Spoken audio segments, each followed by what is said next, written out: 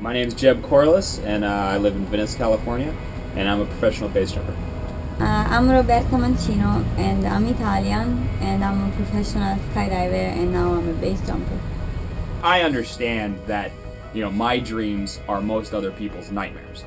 For some people, the concept of standing on the edge of a building and jumping off of it is the single most horrifying, most unpleasant idea that you could ever even come up with. My nightmare is the thought of sitting in an office working on a computer. That's a nightmare. I would rather, I can't even imagine something more horrifying. Or any other job. Every individual person has their dream, and every individual person has a right to live their dream. My dream isn't any better or any worse than anybody else's, but it is mine. But yeah, that's what life is. You have a bunch of dreams, and then you do what you can to try to make them come true.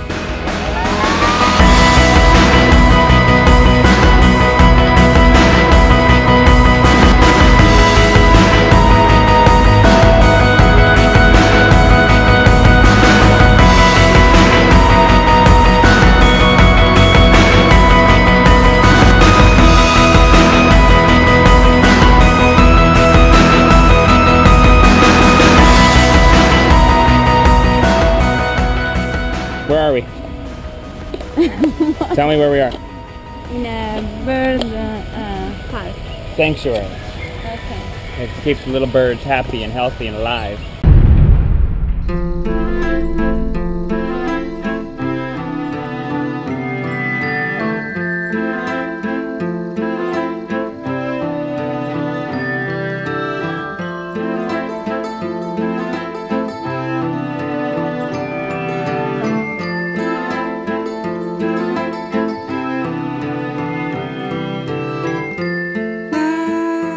Basically, we were working on a new TV show, a new project, and we needed a female who would be able to deal with excessively high levels of horror. And I found out about Roberta because of her skydiving background. She had over 5,000 skydives, was one of the best freestyle skydivers in the world, one of the best free flyers on the planet. It was the beginning of... We started with emails, and then Skype, and then phone calls.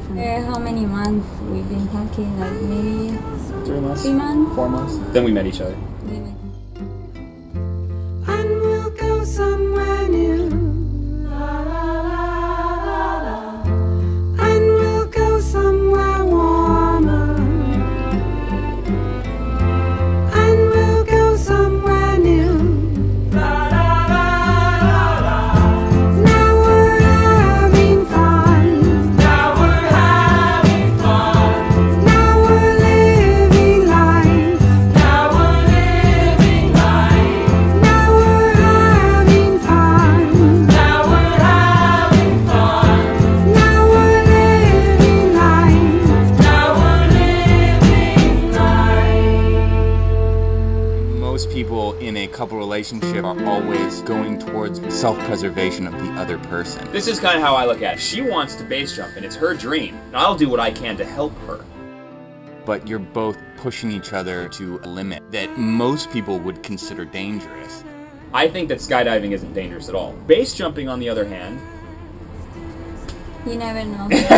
base jumping is dangerous. That's my own personal feeling. I think skydiving is as safe as walking across the street and getting yourself a muffin.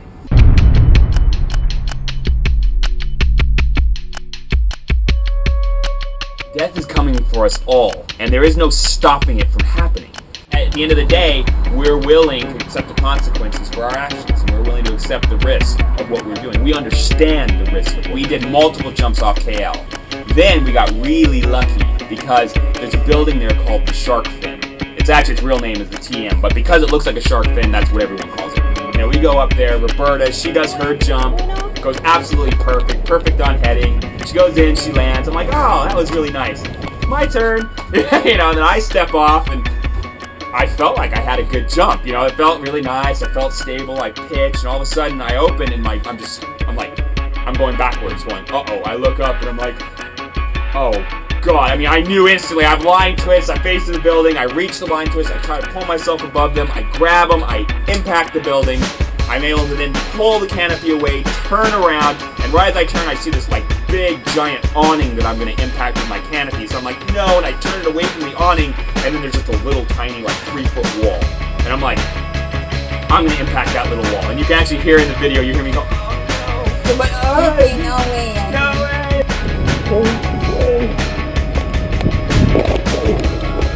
And you impact it feet first, and I hit so hard, and instantly, the second I impacted, I knew. My left foot, my left ankle broke, my right ankle got twisted, and my hip on my left side got cracked in 2 places. 6-week forced vacation.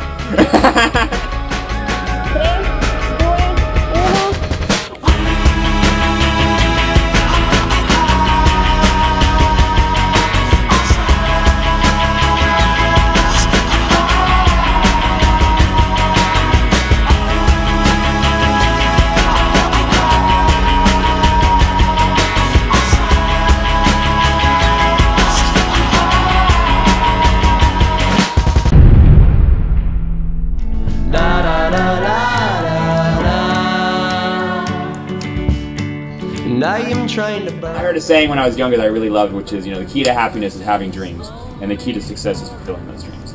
You know, and that's what we do. Our happiness is having these really oddball, weirdo dreams, you know? And then every time we make one of those weird dreams come true that everyone said is impossible, that can't be done, it's just one more step to our success, one more successful thing that we've done, one more thing that makes us, you know, happy in our lives, you know? And eventually, one day, we'll die. You know, just like eventually one day you'll die too. So you can't let the fear of something that's completely and absolutely inevitable prevent you from living your dreams and doing what you love. Shake, shake, shake, shake, shake, shake, shake, shake, shake all these blues away. Only good thoughts can stay. Only good thoughts can stay. Da da da da.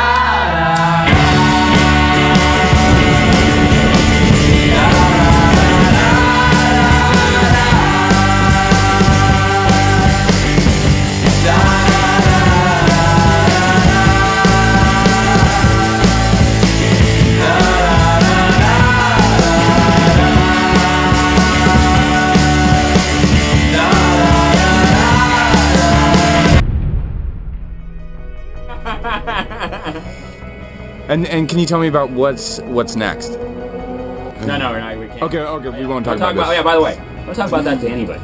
It's going to be a project that's so spectacular that it's even hard to describe it to people, to make them truly understand the magnitude of what we're actually doing. And that's just the way the human being is.